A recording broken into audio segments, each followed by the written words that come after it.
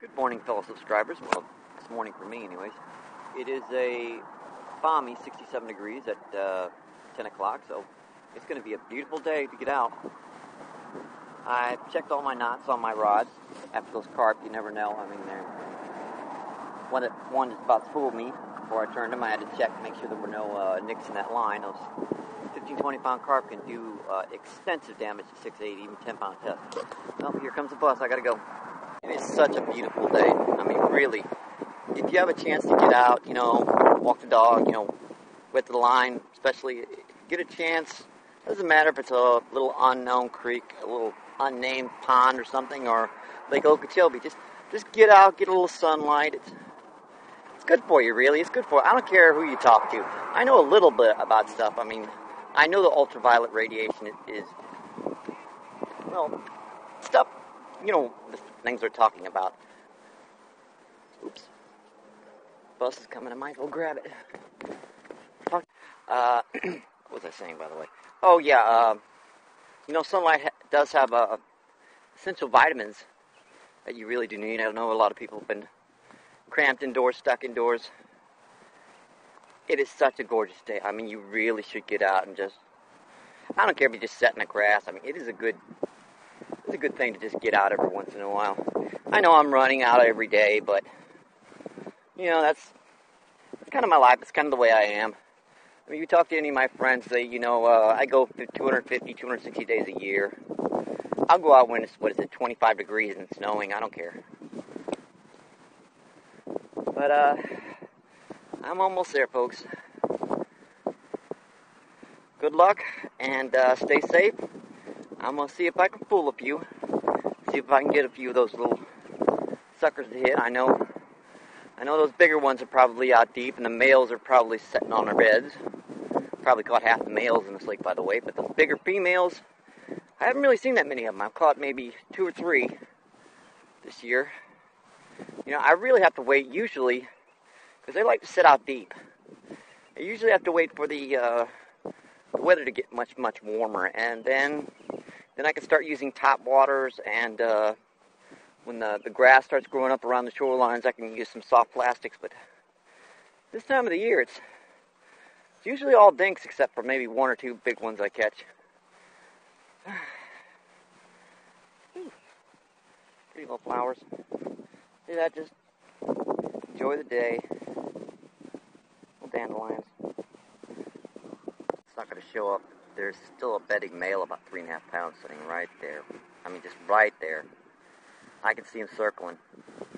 I've caught him twice this year, so I doubt if he's going to hit again. But around here, there's usually a few smaller bass. So I'm going to try a few casts. You never know if I can fool them again. Cast of the day, folks. Hit the spinnerbait. It's been kind of slow, fortunately, because there's been a cast emitter down there throwing 55,000 times to get one shad. Let this guy go. There you go, buddy. Ready? There we go.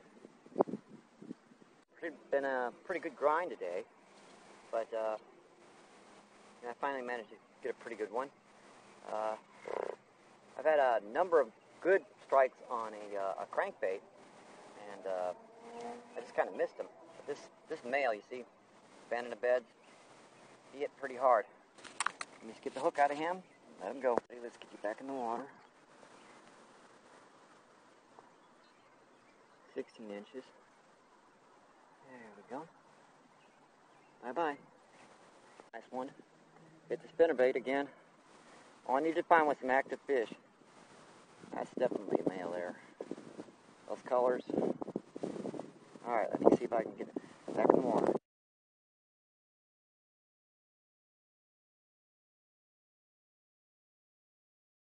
It's been a pretty good grind today, but I finally managed to get a pretty good one.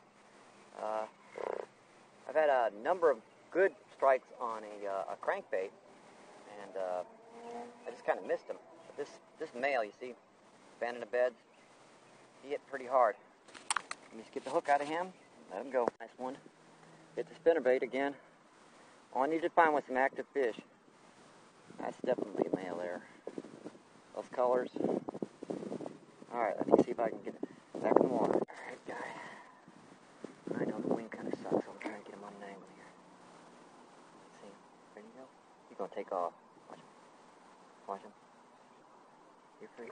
There he goes. Oh, but he just pulverized it right at the rod tip.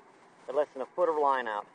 That's why I tell people never take that lure out of the water until it's all the way in. Let's release this guy.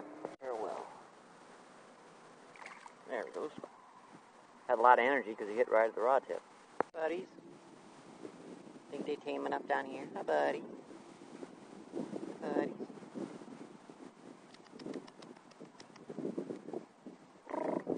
Sorry I don't have any bread for you.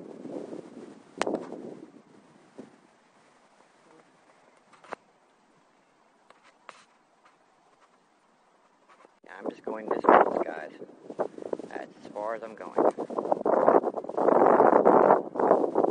Pretty neat wildlife down here. All London's little babies down there. Goslings. That's about close.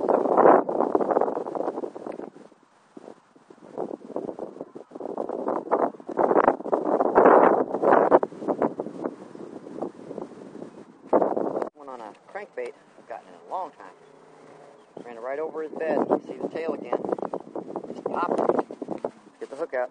2.5 pounder. I'm going to go about 2.5. Huge belly on him.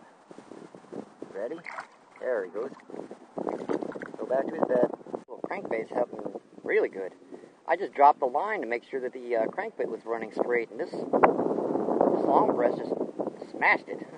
Let me get the hook out of him and let him go. I got it. See his fins? He's been bedding too. Again, boy, about the time I landed one, I missed about, 6 in a row here. Remind me to change the treble hooks on this little lure when I get home, by the way. They just keep popping out on me. I'm going to get this hook out, let him go. Second, those hooks just fall out.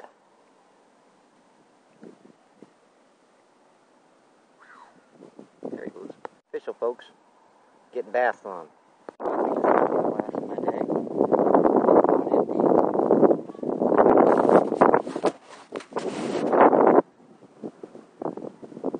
For once, I actually got this one good. See how easy the hook is? Little pretty guy.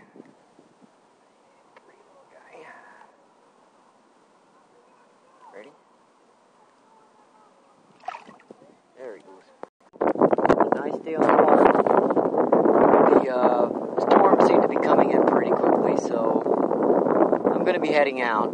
Temperatures dropped quite a bit, so I think I'm done for the day. Everyone else seems to be running for cover anyways, too, so good luck on the water. Stay safe. Hope to see you on the water. Stay tuned. I may show a little bit of QB when I get back home, too. Meow, meow. What was I saying, by the way? Oh, yeah, sunlight does have essential vitamins that you really do need. I know a lot of people have been cramped indoors, stuck indoors. It is such a gorgeous day. I mean, you really should get out and just, I don't care if you just sit in the grass. I mean, it's a good thing to just get out every once in a while.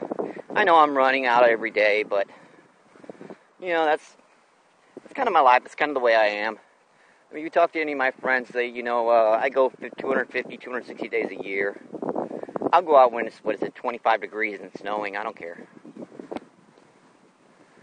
But, I'm almost there, folks. Good luck, and stay safe. I'm going to see if I can fool a few. See if I can get a few of those little suckers to hit. I know those bigger ones are probably out deep, and the males are probably sitting on their beds. Probably caught half the males in this lake, by the way, but those bigger females, I haven't really seen that many of them. I've caught maybe 2 or 3 this year. I really have to wait usually, because they like to sit out deep. I usually have to wait for the weather to get much, much warmer, and then I can start using top waters, and when the grass starts growing up around the shorelines, I can use some soft plastics. But this time of the year, It's usually all dinks except for maybe one or two big ones I catch.